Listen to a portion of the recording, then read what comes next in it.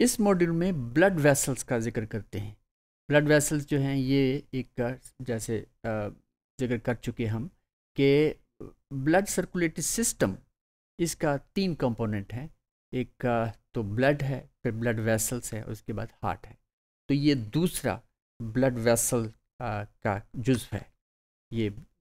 और तो blood vessels they are components, they are the one of the components of the circulatory system that transport blood through out the vertebrate body. तो जहाँ भी कोई भी ऐसा रीजन नहीं है बॉडी का कि जहाँ पे ब्लड सप्लाई ना हो, और ये blood supply that is all that is transported by these vessels.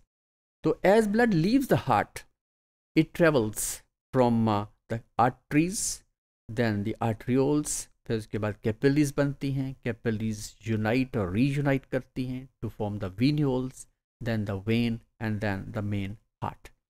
तो this is the root of this blood. तो अगर हम इसका स्ट्रक्चर देखें आर्टरीज और वेन्स का, तो यहाँ पे तो दिस इज द आर्टरी जिसे एक मॉडल के तौर पे दिखाया गया, और ये वेन है, और इनके दरमियान ये कैपिलरीज है। और इसके अगर हम स्ट्रक्चरली देखें तो आउटर मोस्ट लेयर इसके भी है, इसकी भी है, ये कनेक्टिव टिश्यू की है, ये मसल्स हैं, ये मसल्स हैं। तो फ़र्क आर्टरीज और वेन में यही है कि मसल्स की लेयर ये ज़्यादा, यूँ समझिए ज़्यादा एक्सटेंसिव है, बड़ी है, मोटी है, जबकि ये ज़रा थिन है। और इनर लाइनिंग है which is the epithelial layer. और इस वेन के अंदर ये वगैरह वेल्व्स भी हैं। इसे हम अगली एक और डायग्राम में और क्लियरली देख सकते हैं। दिस आर्टरी, ये वेन है और ये कैपिलरी है। अगर हम आर्टरी को क्रॉस सेक्शन में देखें तो हम देखें दरमियान में जो ल्यूमन है या कैविटी है वो इस वेन की निस्बत बहुत कम है।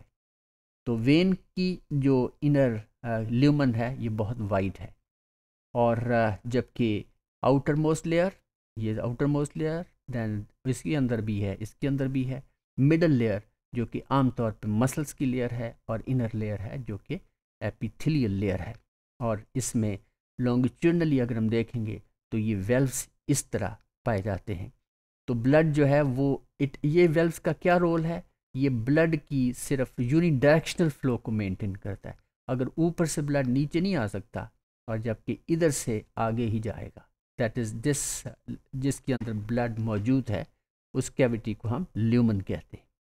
जबकि कैपिलरीज जो हैं दे आर 1 सेल थिक, और इसे हम एंडोथेलियल सेल्स कहते हैं। और इसका हम क्रॉस सेक्शन करें तो आप देख रहे हैं कि there is only single layer of sales जिसके दरमियान में स्पेसेस हैं, और ये उसकी फर्दर डिटेल में हम इसको देख सकते हैं। तो so the arteries they are elastic blood vessel, इसके अंदर इलास्टिसिटी भी है। जब हार्ट बीट करता है तो आर्टरीज या जो मेन वेसल है एओर्टा जो है वो भी डायलेट थोड़ा सा, वो भी प्रेशर से, वो भी यूँ समझे कि उसके अंदर इलास्टिसिटी की वजह से एक्सपैंड हो जाता है, उसका डायमीटर बढ़ जाता है। और तो so the vessels they carry blood away from the heart to the organs and tissues of the body. It is a main vessel, it is a main, जैसे ट्रंक रोड होती है इसी तरह ये हार्ट से जो मेन वेसल निकलती है वो एक ट्रंक रोड का काम करती है। तो इसके अंदर भी इलास्टिसिटी है, और ख़ास तौर पे आर्टरीज़ के अंदर जब, और ये main vessel when they divide and redivide to form the arteries, तो इसके अंदर elasticity as compare to the when ये ज़्यादा होती है। तो the central canal of N artery and all the blood vessels has a lumen. So surrounding the lumen of the artery is a thick wall, which is composed of 3 layers. Now most veins they are relatively inelastic, जैसा कि जिक्र किया। The wall of the vein contains same 3 layers, that is जिसे हम technically we call them as the tunica, as the arterial walls, but the middle layer is much thinner, जो कि muscular layer होती है। Now one or more valves they are present which permit blood flow only in one direction.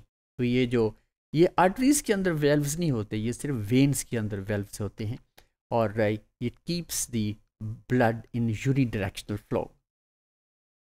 Next vessels जो हैं which are the capillaries, they are very thin. जैसे हमने इसका structure के देखा तो generally they are composed of thin layer of endothelial cells and are the most numerous blood vessels in an animals body. इसके अंदर ब्लड फ्लो वैसे भी बहुत स्लो हो जाता है, तो सबसे ज़्यादा ब्लड फ्लो जो है वो मेन एओर्टा के अंदर है, जो कि हार्ट से निकलता है। फिर जैसे जैसे ये ब्लड आगे जाता है या फिर arteries they divide and redivide, तो उसके अंदर ब्लड फ्लो रिलेटिवली कम हो जाता है। कैपिलरीज के अंदर और भी स्लो हो जाता है, और फिर जब कैपिलरीज जो हैं दे unite and reunite to form the वीन्यूल, इसके अंदर ब्लड फ्लो फिर थोड़ा सा तेज़ हो जाता है। और फिर उसके बाद main vessels which directly enter the blood, जैसे हम सुपीरियर वेना केवा और फिर इंफीरियर वेना केवा, उसके अंदर ब्लड फिर उसकी काफ़ी हद तक स्लो हो जाता है। तो this is about all the blood vessels.